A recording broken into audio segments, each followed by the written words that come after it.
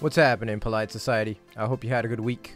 Last time I discussed the recent apostasy by Joshua Harris, and how we as Christians should properly ponder and reflect upon desertion when it takes place within the church.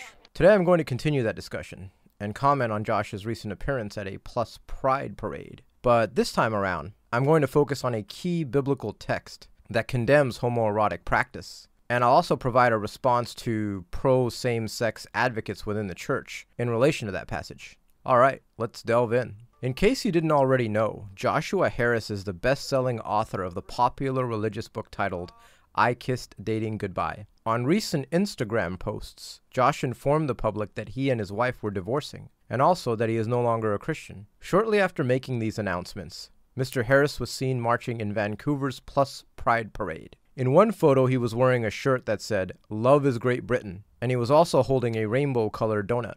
In addition, he took some pictures with some well-known Plus figures, including Matthias Roberts. Many commenters on this channel have suggested that perhaps Joshua will shortly announce that he is in fact gay himself. I'll just repeat what I said last week, and that is that the historical Christian position on same-sex relationships is the one subject that is equivalent to the first century church's uncompromising stance that Jesus alone is Lord. This is why I have studied this particular subject extensively, listened to both sides of the argument, and will continue to provide the clear biblical view on homoerotic practice on this channel. The tide of quote-unquote gay Christianity is growing within the church, and we as Christians need to be able to provide a clear and cogent biblical response on the subject of same-sex relations. In my second Lauren Daigle video, I briefly walked through Romans 1 and provided a short exegesis. In this video, I'm going to do something similar, except this time around, I'm going to approach that same passage from a Christian apologetical standpoint. Whenever you see a same-sex advocate in the church present the argument that Paul was not aware of faithful and monogamous same-sex relationships, you need to immediately recognize that you are dealing with someone who is not accurately representing the Greco-Roman evidence and context. We actually have debates in the ancient Greek world between proponents of man-male love and male-female love. Even in the Jewish context, we have early rabbinical texts in the 2nd to 4th centuries that describe prohibitions in relation to marriages between men and men. There is even one text that forbids two women being married.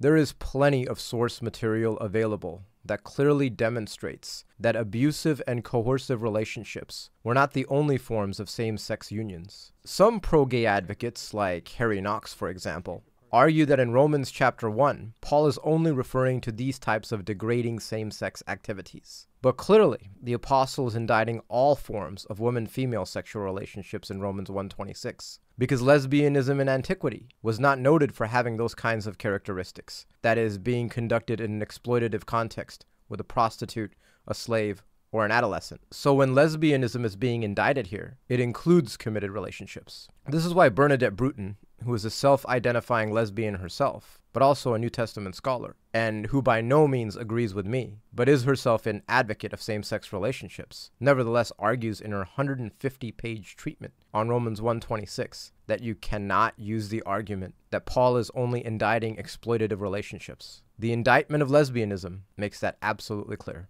But even when we come to the condemnation of man-male intercourse in Romans 1:27, Paul talks about mutuality. The men mutually desired one another. He doesn't say something was done to one. That word for desire there is not limited to the kind of lust context that same-sex advocates are talking about. The Greek word epithumeo is used for a desire for any form of sexual intercourse expressly forbidden by God. And the language for being inflamed is likewise used. Paul doesn't simply mean they're just over-lusted, which Dr. James Brownson, another same-sex proponent, argues. And he's not talking only about constitutional heterosexuals who are engaging in homoerotic sex, like Matthew Vines contends. By the way, these are the same people who say that Paul didn't know anything about same-sex orientation as we understand it today. Yet, all of a sudden, here he does. One thing you will notice about gay Christian literature is their inconsistency. You will often see one same-sex advocate completely contradict another. And even if Matthew's argument here was true, and Paul is simply talking about people who are naturally heterosexuals that are engaging in same-sex intercourse, as Dr. Bruton has pointed out, Mr. Vine's argument completely throws the bisexual community under the bus. At any rate, Dr. Brownson, Knox, and Matthew are all wrong. That's not what's being exchanged here in the context. What's being exchanged here in the context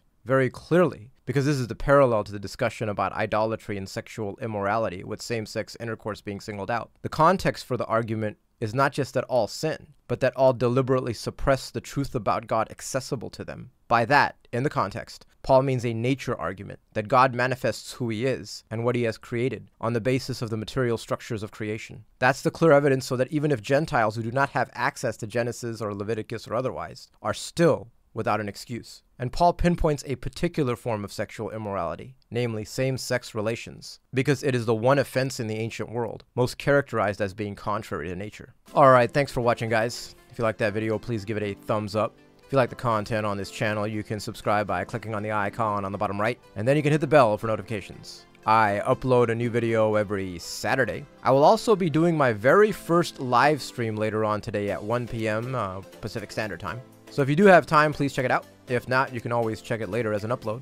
Have an awesome week. And for my brothers and sisters in the Lord, may the grace of the Lord Jesus Christ, the love of God, and the fellowship of the Holy Spirit be with you all always. I will see you all in the next video. God's blessings on your week.